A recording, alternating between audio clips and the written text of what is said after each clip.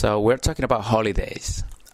Is there any really, really good holidays that you remember? Well, one of my favorite holidays was when I went to Greece a couple of years ago with my family. Wow, Greece. I've never been there. How is it? Sounds really, really nice. Greece is a very beautiful country. Everything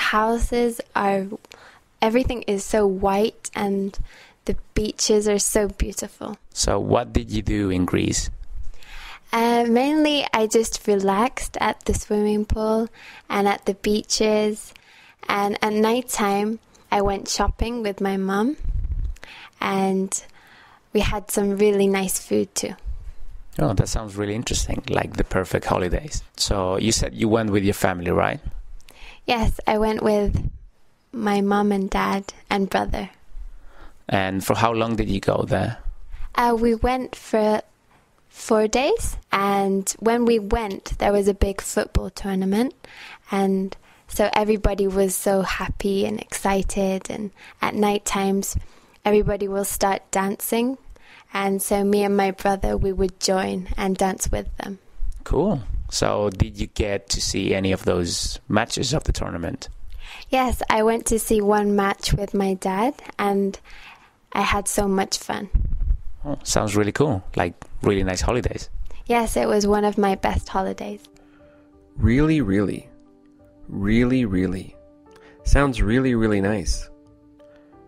We sometimes say really, really or very, very to add extra emphasis.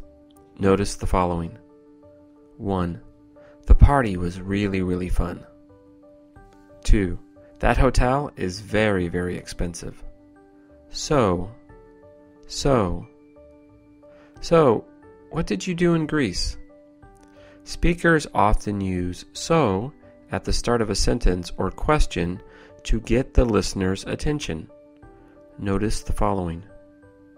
1. So, are you coming to the party? 2.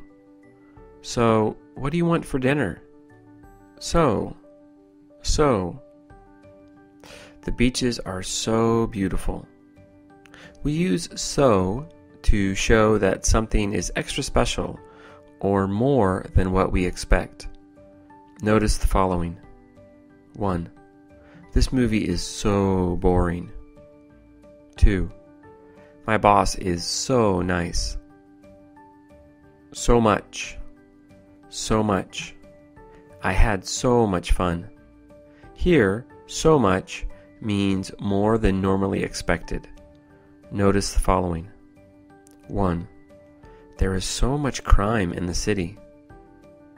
2. It costs so much money. And so, there was a big football tournament, and so everybody was so happy.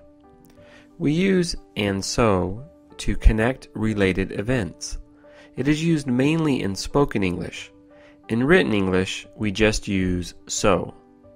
Notice the following. 1.